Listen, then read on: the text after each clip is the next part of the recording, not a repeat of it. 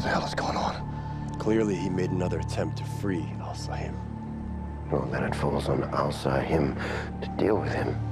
Oliver, they're lying to you. I never made it home. They've had me here prisoner for weeks. My oath of mercy on your friends was premised by your fealty. Prove it. No, Oliver, listen to me. They're lying to you. We can still get out of here, you and me working together. There's still a chance.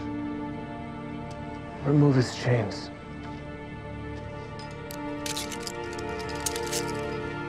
Give him your swords to rob. I will not kill an unarmed man.